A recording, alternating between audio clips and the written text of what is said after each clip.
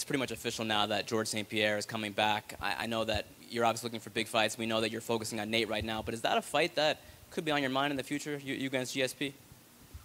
I mean, you hear so many things. Let's see what happens. Let's see the dotted line signed. Let's see fights take place. But right now, I don't see anyone on my level. So I'm having a hard time deciding who's next after this one.